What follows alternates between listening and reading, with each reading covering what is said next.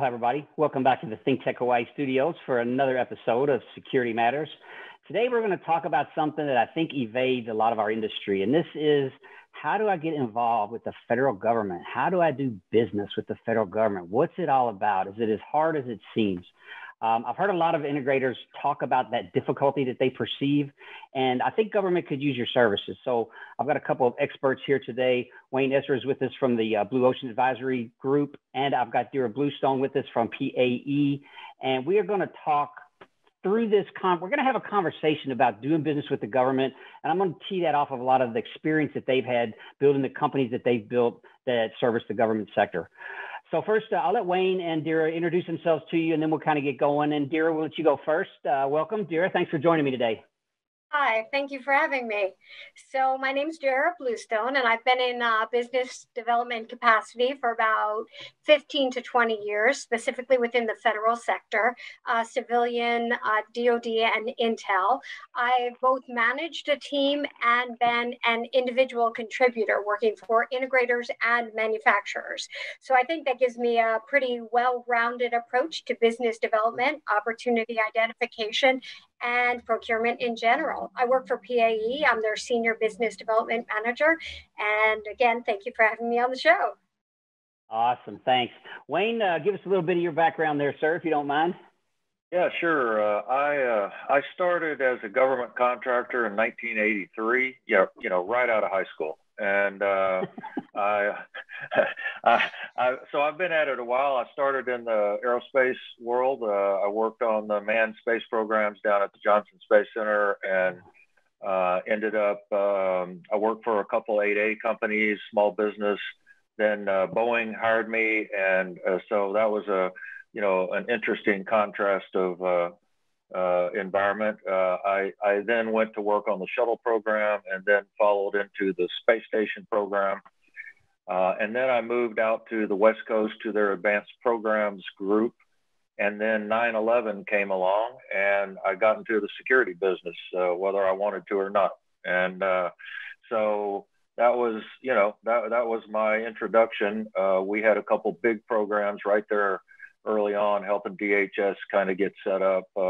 One deploying the EDS machines to all the airports for doing baggage scanning and the like, and then the SBInet program, which was a big border security technology program that was kind of the first of its kind. You could argue the success of it, but it was a lot of lessons learned for CBP and for us. So. And then from there, I went into more conventional security, infrastructure protection, that sort of thing. And I've kind of been, operations, BD, in the business world, everybody's in business development, right? So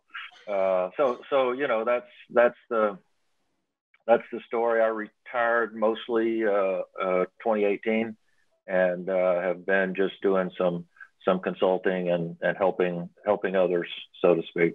So awesome. Well, thank you. We pulled you out of retirement today, so thanks for sharing your wisdom. Appreciate that. Let's go to a thing that I hear a lot from small businesses, like, how do I get started? They go to their SBA office, or they go reach out through some of the groups like FCA maybe or NDIA, and they don't feel that there's really help there. And so could you both talk a little bit about maybe what you would tell the small guy for starting out? What I feel like is that the small guy thinks, I got all this great stuff. Why doesn't anybody buy it from me? Instead of that, they don't really go find the customer and do that homework and legwork they need to do. So Dhira, maybe give us your insights on that market research that needs to be done. Sure. Well, I actually think that the little guy has a better chance of getting in faster than the big guy. And I think they're given a lot of privileges. They have certain ways into doing business with the government. They have the Small Business Utilization Office, which is dedicated to small businesses, and they're obligated to see small businesses when asked. So they have a direct route in. And while they might not be able to introduce them to any particular program manager or acquisition officer, they certainly can direct them around the agency to get to know the agency. And besides, all large contracts have small business set-aside portions. So there are I mean, there's obligations. So partnering is always a good way to break in as well. And I don't want to steal Wayne's thunder, so I'll give him a chance to speak as well. Well, yeah, clearly those are some great ideas. Every agency has their own small business utilization office, and some of them are very aggressive, some of them are more passive. But like, for example, DHS, they've had a very strong small business utilization program, and they're very willing to talk to you, show you the ropes, help you with the organization, and it is a good place to start. I think when you talk about the organizations like AFCEA and CIA, for example, some of those organizations are very policy driven and may not be so useful from a standpoint of, getting new business, but they're an incredible networking opportunity. And I think the networking piece of it is absolutely very critical. We run a networking organization called the Security Forum here in DC, and there's lots of these kinds of things that are very focused on commerce as opposed to policy. And you have a lot of opportunity to get with other people like you, other people that need you, that sort of thing. So I think the whole networking thing is really critical. And, once you get your foot in the door, then it starts, multiplying. Yeah, I don't think relationships cannot be they can't. I mean, they're so important for small businesses and getting work and doing business development. I mean, that's an amazing place to start. I had fortunate enough to attend an event there with you folks at your forum, and several events in DC. And I was like, well, this is where all the business is. Like, you go to these events in Hawaii and there's 12 people or 20 people. Yeah. And, everyone in DC is business oriented, right? Where it seems that out here in our little spot in the ocean, there's like more of an opportunity seeking mindset, right? It's not right. Hey, the business is here. How do we do it together? What makes sense for us? How often do you have opportunities to network in just like the DC area? It seemed to me that it's like every day of the week almost. Yeah. I think that's true. There is a lot to do here, but I think the thing is again, you have to kind of pick your vertical, or so to speak. You got to get focused. Government's too big. It's too big, and so. Like our event is very network. I mean, it's very security focused. And we have three kind of people that show up: people looking for a job, people looking for an employee, and people looking for a partner. Those are the three people, I also think it's important to classify the difference between pre-COVID and post-COVID, because what you would do pre-COVID is not necessarily what you can do post-COVID. But pre-COVID, you can make a career out of going to a function every single day or a conference every single week. and there is probably too much. And I think we all have to get focused now on post-COVID. We're going to get there. It's just a matter of time.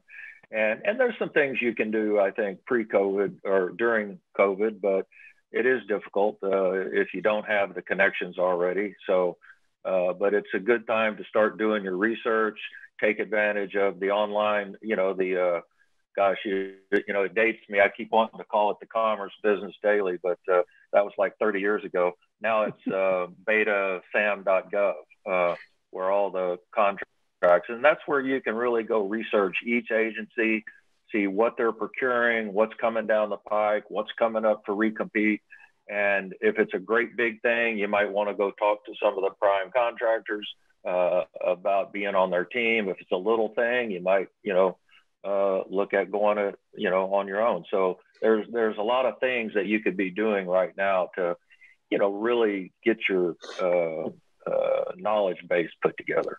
And you can also look for usaspending.gov, which agencies are getting the funding, what they're getting funding for, so you know what they're buying, so that you're selling somebody something that they're going to be acquiring.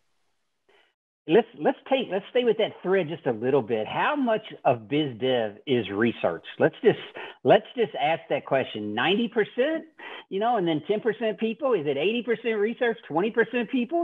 Making the relationships. What do you think? Oh wow, that's a tough one. I think it is. So it is amazing what you learn from people in your networking that you can then go research much better. So there's definitely a relationship there, but somebody, you're talking to somebody and they said, hey, did you hear about the project coming out of FDA?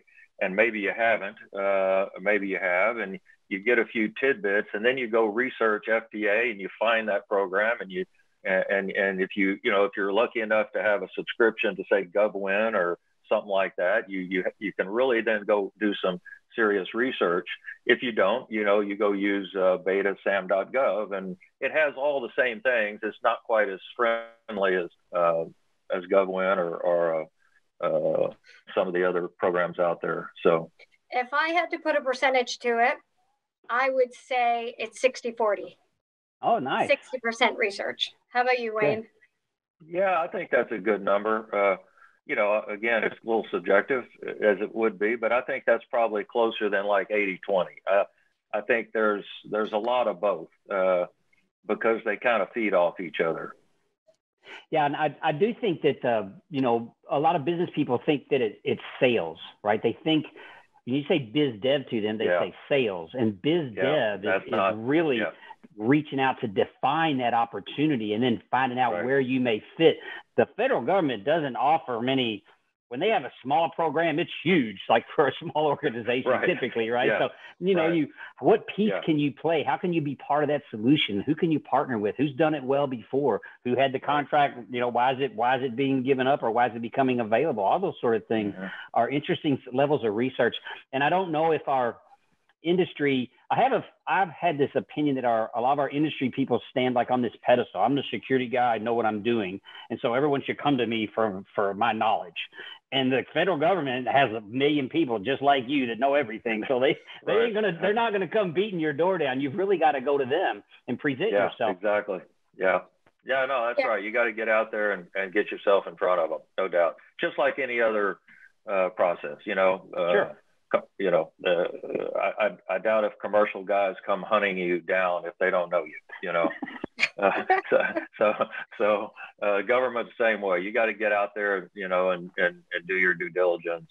And I think another thing that scares people off is, you've got the federal acquisition regulations that, are just overwhelming.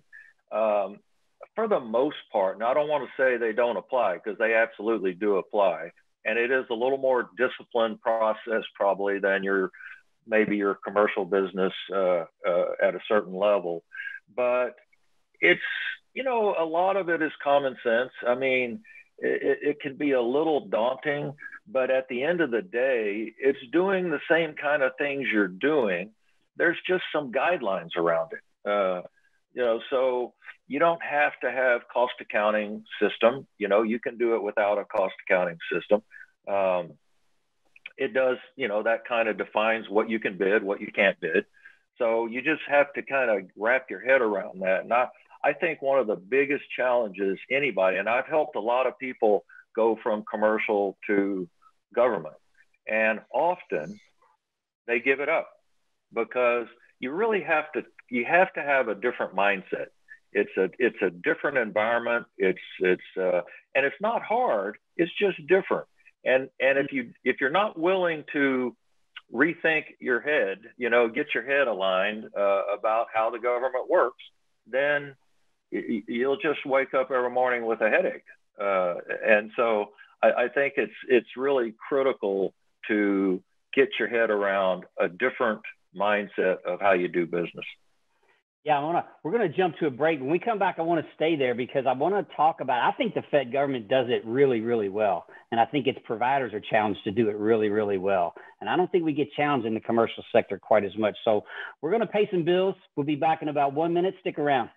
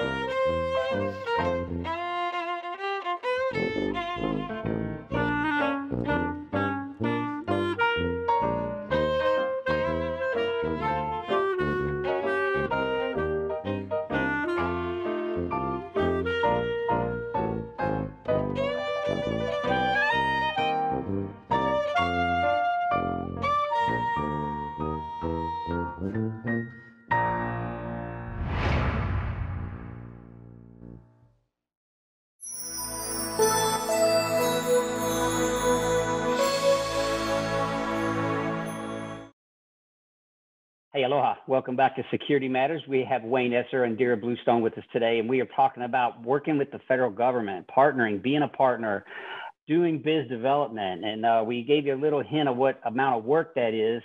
Dhira said something during the break that I think was important about business development being a longer view. So, this is not maybe the place you send your sales guy to build this market. He's got to get a commission this week, right? So, Dhira, why don't you talk about that just a little bit? I think it's super critical difference. Well, I was talking about the actual definition for business development is really creating long-term value for the company. And you really need to be dedicated to the federal sector if you're going to be working in that area. The lead time on programs are like 18 to 24 months, and that's on a good day. So you really need to have the commitment, the drive, the creativity. You need to be able to have the staying power, definitely staying power. That's awesome. Wayne, and have you seen that? I know you've helped a lot of groups get engaged. Is it take them a few years to get on their feet, and then once they're in, they kind of get the hang of it? Yeah, I think it depends. I've worked with I've worked as an employee, with some big companies, and we've had to do it there. But I've since then working with kind of smaller. And I say small, anywhere from, a $10 million company up to maybe a $70, $80, $100 million company. I worked in one in particular, and they're a very accomplished security company out on the West Coast. I won't mention any names, but and the owner of the company and I have become good friends. And, he finally said, I can't do this, and he's very, very, he's very successful. I think and again, it was back to my comment earlier. I think he just never wanted to really get his head around the mindset. And he decided it wasn't his thing, and so that's okay. So I hate to bring up a failure, but sometimes you really give it a hard, and he gave it a really hard look. The funny thing is that it's actually very easy. There's a very regimented approach to doing business with the government. Right. And once you understand it, it's a roadmap, and it's very clear. You know what it takes to get from A to Z. So it's not that challenging and that confusing, but I guess it's daunting for newcomers into the space. Before we went off camera, go ahead, Wayne. I was just going to say, for very established companies, it's almost, in my mind, you almost have to kind of set up a separate cost center, a separate, it doesn't have to be a separate company necessarily, but, an organization that has some independence from your commercial business, because it is going to be different decision-making processes. And I think it would lend itself to a much higher probability of success. Yeah, I can attest to that. We've always done federal business, but after we got our 8A, the government business and our commercial business, and we also do municipal government, which has its own set of rules. Yeah, and right. They all kind of function a little different. They do, and we've adapted to that, but we've been at it, a couple of decades, so it wasn't that difficult. But I'm watching the government business at our particular company, and it seems to keep separating itself a little further and a little further, and its processes are, I think they're more mature. Like I would like more modeling of my commercial workforce on the principles and sort of the way the government does business. I think they're sort of leaders, and I may be a little prejudiced. My time in the Navy, I thought the Navy did things right, and I love those maintenance practices and all the stuff that we learned there. And I don't know. I just think business can learn a lot from the way government does business. It's regimented, it's organized. To your point, Dhira, and why not chase a high bar? Well, I think it's easier to do business in an agile environment where you're able to make quick decisions and you're able to turn around your decisions, and they don't necessarily have to be pre-published, and you don't need necessarily 3 bidders, and you could just say yes or no. And so it's easier to do business in a commercial environment. So I don't know if they're necessarily leaders because it takes so long, but I enjoy it as well. I didn't come into this business. I kind of fell into it, and I stuck with it, and I love it. That's nice. So Wayne, what do you think the big guys? You've got a vision from your time at Boeing. Do they? I know many of them have small business partnership offices and programs where they want to take their large programs and do set asides with 8A and certain other disadvantaged what are they, disadvantaged businesses? But yeah, are those programs truly viable? Are they agile? Do they pursue them and try to meet their percentages and that kind of stuff? Oh, yeah. There's a lot of scrutiny on that, to my understanding. Right. There is some scrutiny, and part of, well, I can speak for Boeing when I was there. Okay, so sure. I retired from Boeing in 2008, and I'm sure some things have gotten better, but Boeing had a very, very strong supplier management organization for starters, and within that supplier management was their small business team, and they were very aggressive. Now so that's the good news. The bad news is they ran you through the ringer. Okay, you had to be good. You had to be you had to really perform, and they rated you like gold, silver, platinum, whatever. I don't remember all the colors, but it was a very, very active program. And we did a lot of mentorships where we would get, set up formal mentoring relationships that the government recognized, which is a lot more common now, I understand, than maybe it was back when I was doing it. But on the SBInet program, for example, I think we had 7 mentor protege agreements with various companies. But yeah, and I think the critique is, and I'd certainly welcome hearing people's real critiques, but I know there's always never enough. There's never enough that goes out to small business, or so there's always people that I've had to go justify to congressmen why this company didn't get this contract, so they call their congressman, he calls, he calls somebody, and one of Boeing's lobbyists would call me and say, Wayne, we have to go up on the Hill and talk to Senator, who's it, and explain why we didn't give this company in his district a contract. Wow. It happens, and I will assure you that is not the way to get in the good graces of a big company. PAE actually does a lot of mentor protege programs, so it is very popular over in my company. Yeah, and they're fairly large. They're about a $3 billion company. Wow. And so, and how diverse are those? Are those happening across the range of the business sectors that PAE operates? Yes. But they're very driven by opportunities and relationships. Okay. And what about past performance? When you go evaluate a small business partner or a partner or any partner, for that example, what are you looking for in sort of like that past performance? I think a lot of folks don't understand you need to be able to prove to the government that you have delivered the thing you're trying to sell to them with some sort of, the government measures its contracts, but if you haven't been in there and you're trying to get in, what do you hope to see from those kind of partners? I'll let Wayne go first. I think so. It can be kind of depending on where you're trying to get into to a job. But if you're working with a large company and they're out, bidding lots of work, they'd obviously like you to have some past performance that they can contribute to making them successful, right?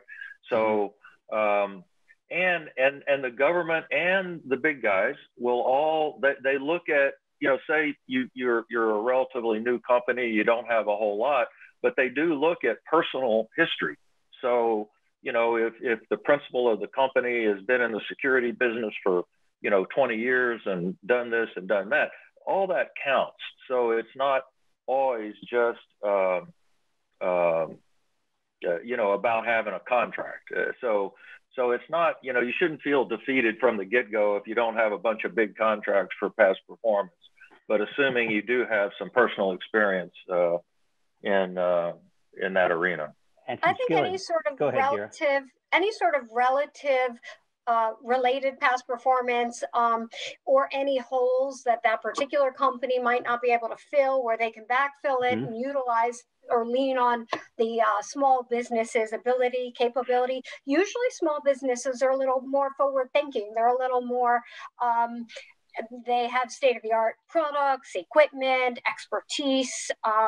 They're willing, it's a little more personally, they have a lot of more personal interest and investment. Sure, that passion's still there when they're small. Well, we've got a couple minutes left. Dhira, why don't you give us maybe your final thoughts on just advice for somebody who hasn't offered their services to government but wants to get engaged?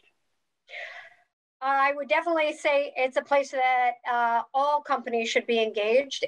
It's a lot of job security in that it's the business is always going to be there. There's always going to be work. The payments are going to be made on time. Whereas in the commercial sector, there is some speculation on that. I would definitely say that they should try first getting into the small business utilization areas. They need to research on the agencies and what they're buying. They need to know who they're selling to and that their product is going to be something that they want. I think that small businesses should leverage all relationships, personal and business. Go to LinkedIn, go to networking events. I know it's hard on conferences with virtual conferences because there's no sideline conversations, but you need to get out there. You need to talk to people. You need to find multiple ways of getting into the agencies that you want to sell to. There are opportunities, and people should not be scared away from doing business with the government. Awesome. Wayne, she took some of your time there, but your final thoughts, sir?